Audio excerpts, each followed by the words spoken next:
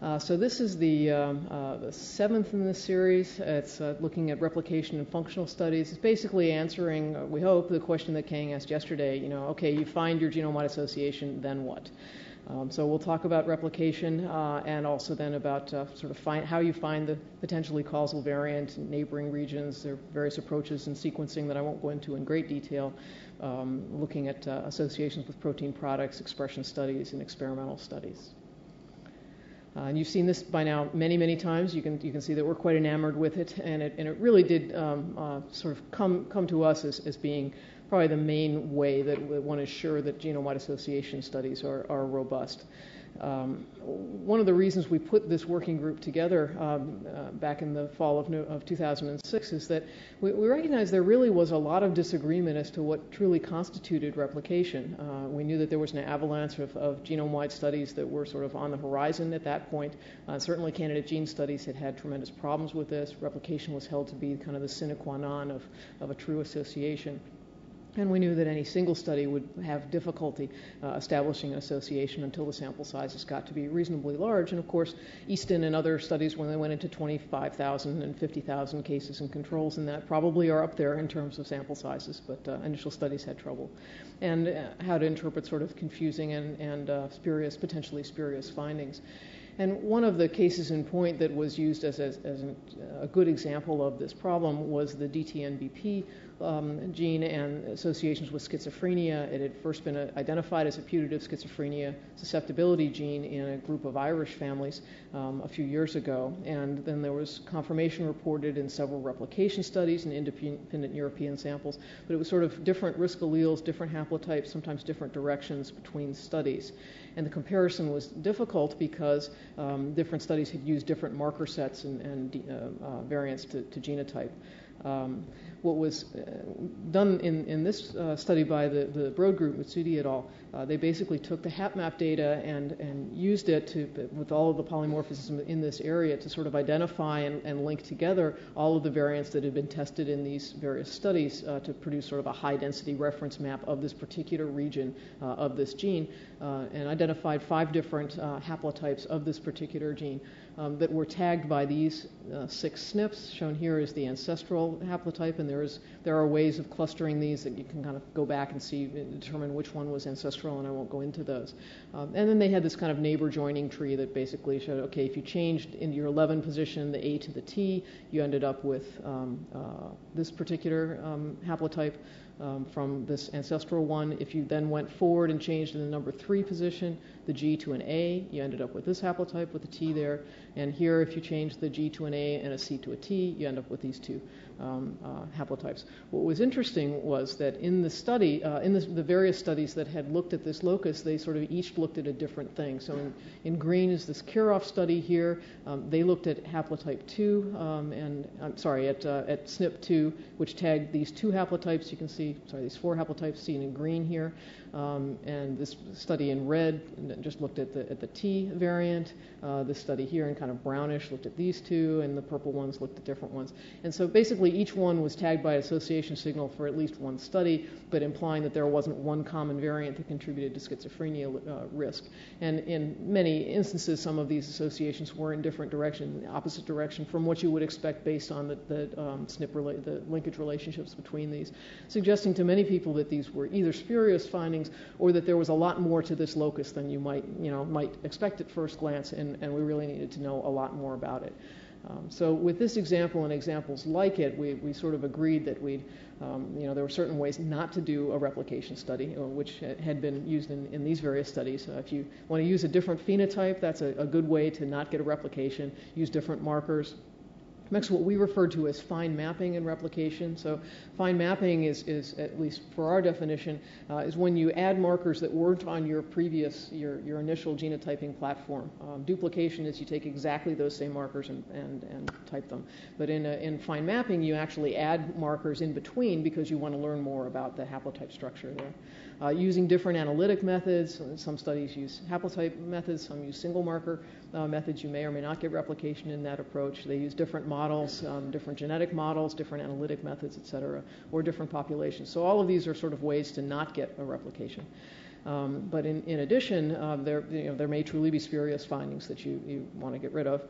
This is an example here, the PDE4D phosphodiesterase, where it was initially reported as being associated with stroke by the DECODE group, and then 2 subsequent studies did not find an association, and meta-analysis of these studies did not find an association, and this was published in Nature Genetics, to their credit, which had published the original study. And the original authors then wrote back and said, you know, you're probably right, it probably was spurious, but it looked good when we first did it.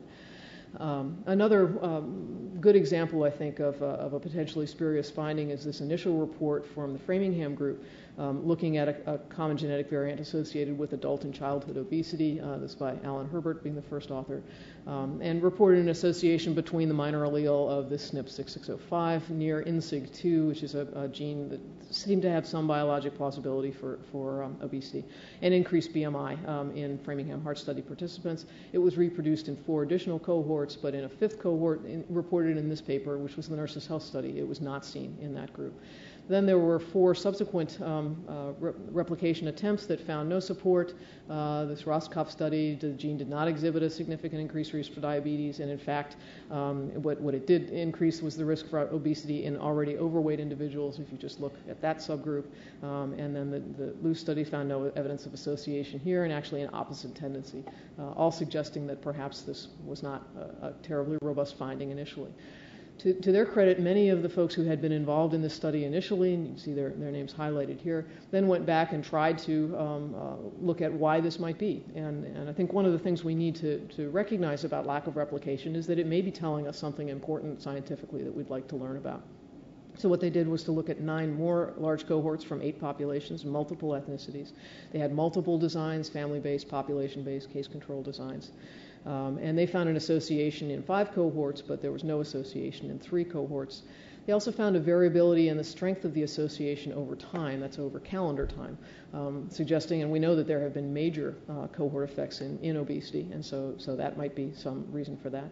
And they found replication weakly, though, in unrelated as well as family-based samples, and they felt, again, you know, there's probably something here, but it seems to be heterogeneous, and we need to learn more about it. The same group then just very recently published this paper looking at timing of these analyses. Timing can be everything, and what they did was to look at age-varying associations and ask the question whether some of these associations they were seeing differed by the age of the participants, and there might be variants that are associated in childhood but not in adulthood, and vice versa. And they note that it's difficult for cross-sectional study designs to detect these kinds of things. So they identified a variant intronic to the gene ROBO1 that did have an age-varying association to BMI over time that was associated with BMI before age 45, but really before age 30, but then diminished after age 45. And they were able to replicate the fact that the association varied by age in the same direction in 5 of 8 other cohorts, and then that didn't have power probably for the others. And 1 childhood cohort showed a very strong association overall, and here's the 4 other cohorts. This one was really driving the thing. They did end up with an overall p-value that was quite strong as well. And they note that in all of their replication cohorts but 1, the association would not have been detected if they were looking only for the main genetic effect and not for the age by with the SNP here 5832 interaction, which is interesting. When people have been looking for interactions, they've sort of focused on those that have main effects and then go forward, recognizing that they're probably going to miss some of the false negatives that have no effect when you look at it without accounting for the heterogeneity, but do when you account for it. And again, this adds to the complexity of the work that one needs to do. So one of the things that came out of our working group were sort of definitions of a robust initial finding. What is it that would give you confidence, and so that when these things come across your desk in terms of being good genome-wide association studies, you'd like them to have sufficient statistical power to observe the reported effect. And that obviously will vary by the magnitude of the observed effect. So you'd want them to have sufficient power to pick up a 1.5, and if they picked up a 4, maybe that was spurious. The analysis should be highly significant, and we kind of decline to say how significant, but it should be using sort of a stable, well-accepted method. It shouldn't be just, the only people that can replicate this are the people who, use their particular method of analysis. The findings should be using a simple, straightforward analytic approach so that you don't get the feeling that they sort of looked at it in a simple, straightforward way and said, well, we don't find anything, so let's try a recessive model, which is not the first thing that people usually jump to, and then that didn't work, well, let's try a stratified model, that didn't work, et cetera, et cetera. And there should be consistent findings in a study that is more epidemiologically sound than some of the ones that we heard about previously. Findings should be consistent overall and within key subgroups, and consistent across same or very highly similar phenotypes. We wondered, an initial study by itself, one of the challenges of requiring replication is that some phenotypes it may be very difficult to find additional samples to replicate. You also don't want to hold up, progress. You don't want people to split their samples so that they say, okay, we had a 1,000-person study, we split it in half, and we have 500 and 500, neither of which have adequate power. And we did recognize that if there were multiple studies that were sort of showing the same thing, that's probably stronger than a single study that split multiple ways. And what do you do with particular phenotypes or studies that don't have an option for replication? One of the examples, I believe it was glioblastoma or one of the childhood leukemias, they had all of the cases in the world that were known of in one genome-wide association study. Well, you're not going to be able to replicate that. So there may be other approaches. Certainly, we have other tools in the toolbox, as it were. And there was a strong feeling that we shouldn't change the standards for definitiveness of the various false discovery or replication false positive control rates approaches that we've mentioned. Clinical trials were another one where we thought, gee, if you find an association with a bad outcome, you don't want to repeat the clinical trial to find the bad outcome. That's really pretty unethical. So I think the bottom line there was don't just rely on genome-wide association. There are lots of other approaches for identifying and understanding associations. And we may need to have different standards for findings of major clinical significance, particularly, if you're looking at an adverse effect that you really can't try to replicate. We debated a lot whether there should be a specific number promulgated for a significance level, and everybody agreed no. But in general, the confidence is better. The higher, the smaller the p-value is. And there was general agreement that range should be pretty broad, and perhaps a higher threshold for a phenotype that's difficult to measure, where you might have a lot of noise in the phenotype. So you'd like to be sure you're not also getting noise in your genome association. There was sort of a beware of the very smallest associations. These may well be genotyping error, and in many cases in GAIN we found that was the case. But once you correct for those, you should be all right. As I mentioned before, if the significance depends on a particularly funky analysis method or some strange multiple comparison correction, beware. If it depends on the phenotype definition being very, very specific, BMI over 30 versus BMI continuous or some other such thing, beware of that finding. What is often done is what's called permutation, randomizing the phenotypes, so that you just sort of assign a random case control designation to the same genotyping data and see what kinds of spurious or known to be random associations you get. That gives you sort of an expected level of association, and that's a reasonable approach to take.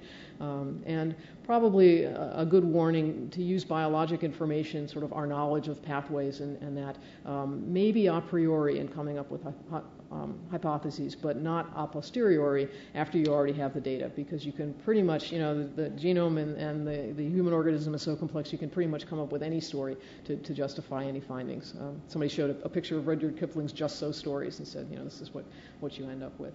And we've talked before about genotyping quality, and we emphasized this in the working group, reporting results of known study sample duplicates, of known standard duplicates, replicating a small number of SNPs on another platform, and strong caveats regarding the fallibility of genotyping. So our criteria, and they're listed there. I won't read them all over, but the criteria for positive replication in terms of sample size, the same or similar trait, same population, or a very similar one. And it is helpful to sort of expand beyond your population. We'll look at some examples of that to increase sort of your confidence in a finding, and also to show that related phenotypes have a similar finding. And you'd like the same model, the same gene, the same SNP, a highly significant association. We also thought that we should perhaps define a meaningful negativity, as it were. So if you really want to say that you have not replicated this finding, it is just not there. Like those 4 papers I showed you for the NSIG2, many of the characteristics should be similar, but it should be an identical trait in an identical population to really claim that you've got no replication. And you should be powered for the appropriate effect size, taking into account this potential for the winner's curse. It's unclear how best to do that, except to just assume that whatever the initial report is, the true magnitude of the odds ratio that you're looking for is going to be less, and how much less, you can look at the confidence interval perhaps, or other approaches. Okay, whoops. And then the value of replicating studies and samples of different ancestral origin can actually tell you something about what SNPs might be operative, because shorter LD blocks in samples, particularly of recent African ancestry, may sort of disjoin 2 SNPs that were otherwise traveling together in your initial association study. And allele frequency differences may also give you some hints about lack of replication. Something to be aware of is that most everyone now in genome-wide association follows this approach of joint analysis of the initial stage 1 and stage 2 studies. This is published by Skoll et al. from Benke's group about a year ago, 2 years ago now. And it made a very strong case for not separating out your stage 1 and stage 2 analyses and analyzing them separately, but actually putting them back together, correcting that for the multiple comparisons problem that it adds. It's nowhere near the a million SNP problem, and analyzing them together. And they give some nice estimates of the power that you get with this approach. So it's a useful thing to be aware of. So yeah, stage 2 data considered alone, and so they recommend a joint analysis. So I think I'll go now into sort of how one maps or narrows an association interval. This is entering the middle. Well, this is just going from bad to worse, middle of nowhere. So, but hopefully we're somewhere because we're in the genome. So the flow of investigation from genome-wide association to actual clinical translation is a challenging area. We consider this after the initial genome-wide association and replication studies, probably a little bit more replication and fine mapping, then moving on to sequencing and genotyping in larger cohorts, then functional studies to try to understand what the variant actually does. Translational studies, we haven't quite figured out how to do this, and Tom is going to explain that all in lecture 8. But it is a challenge. It's probably, as with all translation, the toughest thing. So how did we used to go about this before we had genome-wide association studies? You'd tend to take an interval, usually an interval of linkage. This is an MI study from Helgadottir et al. In the Icelandic group, and they found this linkage peak on chromosome 13. And what you often would do is look at sort of your top or your peak association, say your linkage signal, and then kind of drop down one LOD and one LOD score interval, and then see where that kind of hits you on your chromosome and across here. So you're dropping down to 1.5 on either side. Here's your chromosome all lined up, and you're basically taking this interval, and that's what they did. It was 13 centimorgans. And what they then did, taking this 13 centimorgans, dropping down, they then salted this area with a large number of SNPs that were not on their original genotyping platform, and what they had done was a microsatellite study. But these are SNPs actually, and there are lots more of them than there were in the initial study. And shown here are the associations they saw. These were actually testing haplotypes, and so here was the most significant finding. It was actually sex stratified, and there are various markers. So the single markers are shown here in black, and then a 2-marker haplotype, because this is a very densely genotyped area, are shown in black here, I believe. 3-marker haplotypes are in blue, et cetera. And I think what you can get from this is that everything really is kind of lining up right in this area, and there just happens to be a really good candidate gene here, ALOX5AP. There may have been other areas of the genome that had equally good linkage signals that didn't have good candidates that they didn't pursue. So recognizing that false positives and publication bias may be a problem here. And then what they did was to take this particular gene, which the exons of which are shown here, and sequence it to try to find other variants that perhaps they were tagging. They didn't realize it was sort of hidden in that region, and trying to find a causative signal, and then went forward with some functional studies. But that's basically how one would do it in the linkage realm. The sequencing is an important step, because you are looking for something that may not have been identified in a platform previously and might be rare, but might actually be accounting for your signal.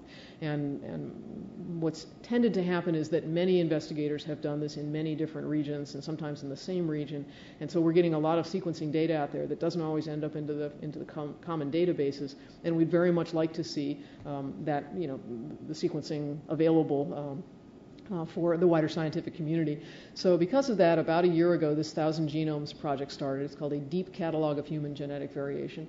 And what it's designed to do was initially in 1,000 people, sequence each of them in a way that essentially you had each part of the genome covered at least twice, so sequenced at least twice. The way sequencing works is that you take a chunk of DNA and you run through it, and then you kind of assemble it, match it all up together. Those chunks can be very long in the early days and very short in the more recent sequencing approaches. But basically, to finish a sequence, to be sure that you're confident in it, you want to go over it like 20 times or so. This is only going over it 2 times initially, and actually sequencing has gotten better, so they're actually going to do 4 times now, and I'm sure when we meet a year from now, they'll be doing it 8 times, but at any rate. And if you want to learn more about this, they have a website, the 1000genomes.org, tells you a little bit more about that. So in looking at populations of different ancestry, you can actually learn a fair amount, particularly if you use one that has lower LD than the population that you started with.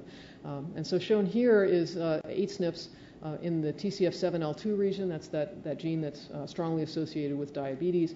Here are the SNPs sort of down this is the order in which they occur on the chromosome, and then the correlations of them just with their nicknames up on top. And what you can see here are the LD, the R-squared values between each of them. So 2906 is associated with 20271 at a 0.56 level of R-squared. So that's in the Icelandic population. Shown below the diagonal is in the African population, and you can see that there are some lower numbers here than there are up here, which you would expect because we know that African populations have less LD or shorter blocks of LD than European populations. But you remember our trick of sort of coloring the LD with various shades, and if you do that here, it really kind of stands out. That in European populations you have fairly dense LD, in African populations you have much less so. And actually, if you were to look in this area, SNP 6992, associated with these 3 SNPs, if you look at that in the African population, 6992, you have much lower LD, essentially none in these regions. So basically, you'd be able to distinguish between 6992 and these 3 other SNPs. In an African population, if you were to type all of those. And it might give you a hint as to what is actually associated with the disease, recognizing that there's a lot different between African and West African and Icelandic populations than just their DNA in terms of environmental factors and other things. But this is at least a way with DNA sequence that you can maybe get down to a narrower region. And then looking at other ways of kind of trying to figure out, is it just a single SNP within a region, or are some of these SNPs kind of interrelated? This was done by the California group, the multi-ethnic cohort, Heyman et al., who looked at the 8q24 region and said, we have this actually a number of associations, and here are the associations p-values shown here, and this is the chromosome lined up, and here you clearly have 2 different groups of SNPs.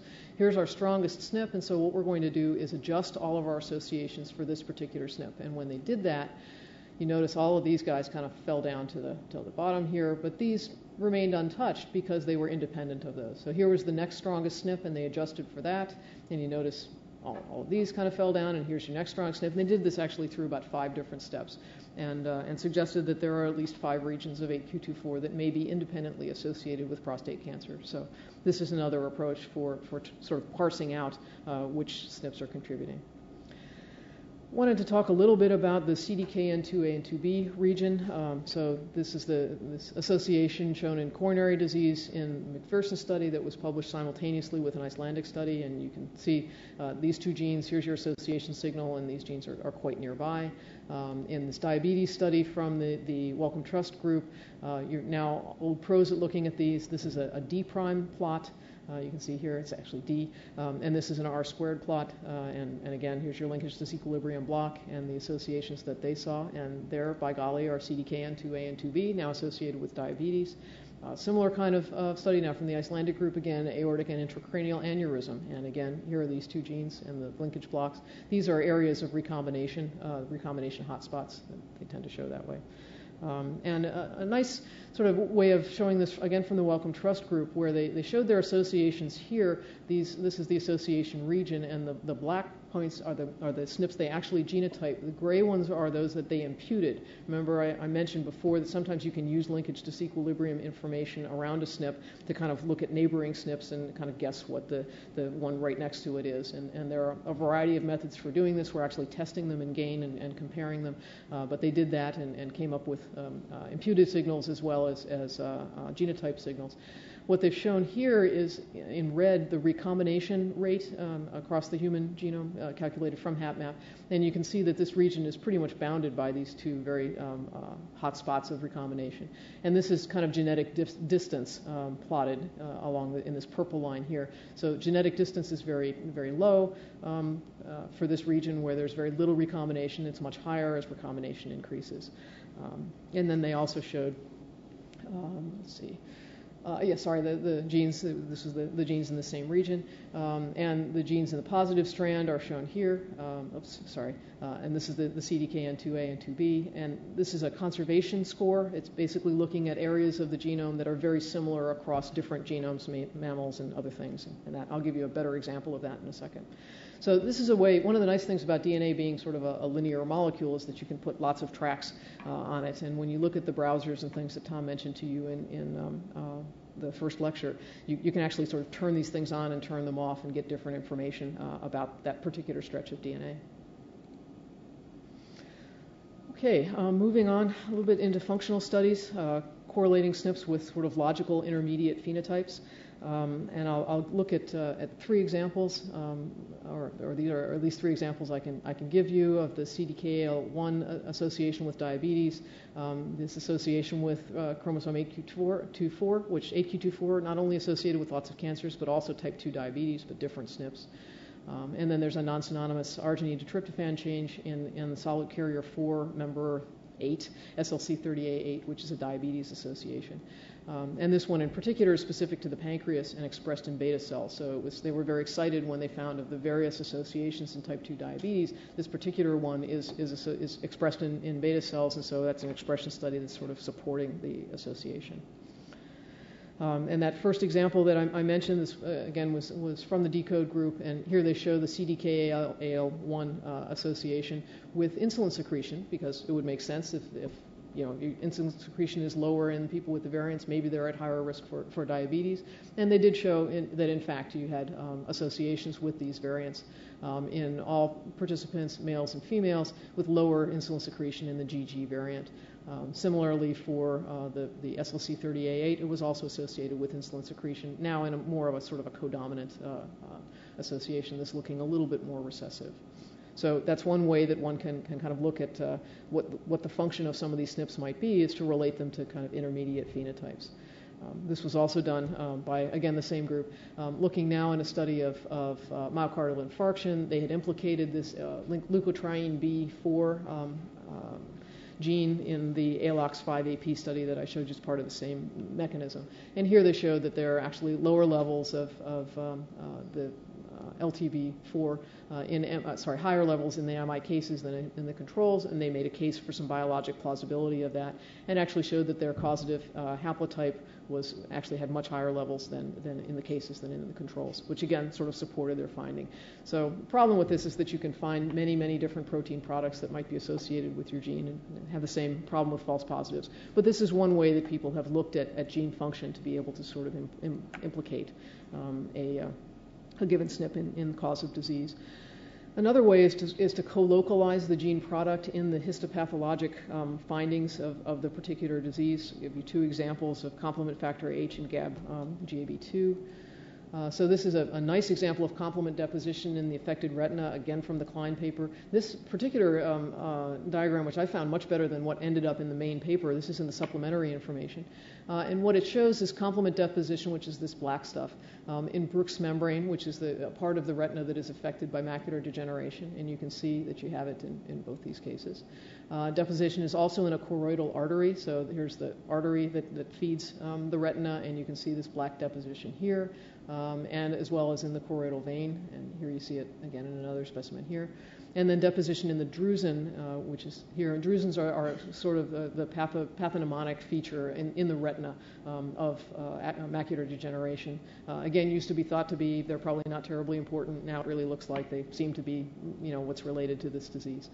And here you have your complement deposition. So when CFH came up as being this very strong signal in macular degeneration, everyone kind of said that can't be. We know that macular degeneration is ischemic, it's not inflammatory, so this must be spurious. And they said, hey, wait, we see the complement is deposited in the areas related to macular degeneration. Oh, okay, maybe it's possible. And similarly with the GAB2 locus that I showed you in ApoE4 carriers, what they then showed was they looked at dystrophic neurons in brains of people with late onset Alzheimer's disease. And here's your dystrophic neuron with the arrow, and then the little arrowheads are the neurites, and you can see co-localization. This red stuff is the GAB2. And a tangle-containing neuron, which is here, and dystrophic neurons, all of which sort of light up with this protein. And then a tangle-bearing neuron, open arrow, which is this guy here, and immunoreactive structures resembling neurites, and so they're also lighting up with this particular protein. And this last one is a neuron that's really highly dystrophic, a tangle-like inclusion, and it also is lighting up. And I don't show you the control samples, but they basically would be this background level and not the highlighted area. So all of this is immunoreactive. Again, a suggestion that perhaps this is playing a role in the disease, but how it's playing, well, one doesn't know. One can also look at gene conservation and expression. This was done in asthma in the ORM-DL3, and I'm sorry that these didn't replicate terribly well in your handouts. But basically what these authors found, Moffat et al., looking at childhood asthma, found this was part of their association plot. They then expanded this particular area here, and here are the association statistics shown there. And this is, again, something that you're quite familiar with. So this particular region, here are the strongest associations seen here, and the LD plot of that particular area. And then they did something that was quite novel and very clever. They pointed out that this area, this is from the UCSC genome browser, and you just basically expand on that particular area, and you can see there are a whole bunch of genes here. So this is the ones that I've listed are shown here. There actually are 19 genes in this region. They had expression information for 14 of them from a variety of databases. And they also looked at conservation information. So these are conservation tracks. All of these places are where humans and chimps are homologous. When you see a green thing here, humans and rhesus are homologous. This is areas where they haven't really been typed. But one can calculate a score for how conserved this region is. That means how constant is it across species. And you can see that in particular, this gene really looks pretty good in terms of being in that area that's highly conserved, so it may be evolutionarily very important. And then they went and looked at expression and demonstrated that expression was much stronger in immune cells, which immune cells are thought to be related to asthma, and so they show that it's indeed expressed in the tissues that you'd expect it to be expressed in. But then sort of the sine qua non was to relate the various SNPs that they had found associated in the genome-wide study with expression levels of the genes in that area, and demonstrated, if you just look at the blue lines, a strong association between their SNPs and expression of this ORM-DL3 gene, and the red lines for the controls. Not a lot of difference between cases and controls, but certainly differences by genotypes. And we're able then to say, we think on the basis of the expression and the conservation data that it probably is this gene that's doing it, but again, much more research is needed. But at least that's sort of getting a little bit at function. And then in terms of knockdown and knockout studies, these are experimental studies where, say you decide the ORM-DL3 gene is the one that's really doing the deed. You'd like to see what happens when you remove it from an organism. It's hard to do that, and that's what a knockout model is. And more recently, knockdown of these genes, which is using small interfering RNAs, the Nobel Prize was won for a couple of years ago, to basically interfere with the transcription of an RNA. But what it does is bind to a messenger RNA and prevents it from being, translated, not transcribed, but translated into a protein. And so you can reduce the expression of that particular gene without having to destroy it in embryogenesis, and that often is lethal, and it can cause lots of other problems. So I'll give you a couple of examples: knockdown of ATG16L1, GAB2, and MLX-IPL in a knockout model.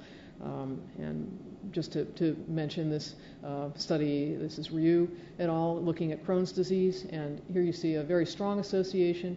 This was with CARD15, the caspase recruiting domain 15 gene that had been identified actually in family studies, and I'll go through a few slides on that study because it's very interesting. IL-23R, interleukin-23R, was the second most strongly associated region. Both of these were known when Ryu started their study, so they focused on this strongest signal that they found in chromosome 2. But just kind of looking a little bit at this CARD15 and how this was initially, these are the sort of the stats on this particular association in this gene, in this region. It was in exon 8, actually, and caused a non-synonymous mutation. So, probably this is one that you'd certainly want to look at. It may not be the causative variant, but it's certainly one that you want to look at. The CARD15 association was really quite interesting. It was also called IBD1 initially because it was identified in family studies, and when you start to identify things in family studies, they would tend to get named for the disease and then a 1 if it was the first one that was found. So BRCA1 was breast cancer, BRCA1 and BRCA2. IBD1 was inflammatory disease, inflammatory bowel disease 1, NIDDM1 you've heard of, and that sort of thing. But anyway, IBD1 then eventually was named CARD15, and what they did was basically this linkage study, and again, your 1 log drop, roughly a 1 log drop. They tested, I asked Gilles Thomas, who was involved in this, why they only went to here and didn't go all the way out to there, because you can see this goes out quite a ways. And he said, we didn't have the money, so we stopped here. But at any rate, they added these particular markers, looking in this region for associations, and then found a highly significant association here. And what they did at this point was then to sequence this region and tried to find as many variants as they could. And people, so this is where sequencing comes in, found all of these different SNPs. And here's the candidate gene right in here. What was neat about this, and this is hard to see, but it's really an interesting study, was in this gene, these are the various parts of this gene, these are the various sequence variants that they found. And what they were able to do was basically a functional study, an in vitro study, so you didn't need to knock out each one or change each one of these SNPs in an organism. But they basically showed, they had a functional study for NF-kappa B activation, which is something that happens when bacteria invade. It's thought that inflammatory bowel disease is due to an inability to respond appropriately to gut bacteria, and that they evoke an inflammatory response that is usually suppressed in most of us, but in people who have this disease, they're unable to suppress it. Part of that lack of suppression is not suppressing your NF-kappa B activation, and you can see all of these sort of dark red bars are places where NF-kappa B there's decreased activation of it.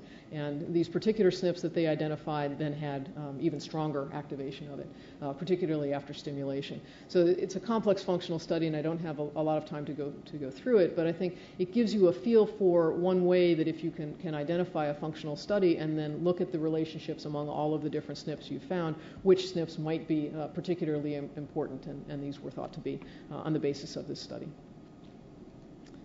Okay. So getting back to Ryu, what they did was they said, okay, we'll give you CARD15, we'll give you interleukin-23, but let's look at this chromosome 2 region, and here's the SNP that they found associated at 10 to the minus 8th. It was a non-synonymous amino acid change in exon 8 of the autophagy-related 16-like-1. These genes have very complex names at times, ATG 16L1.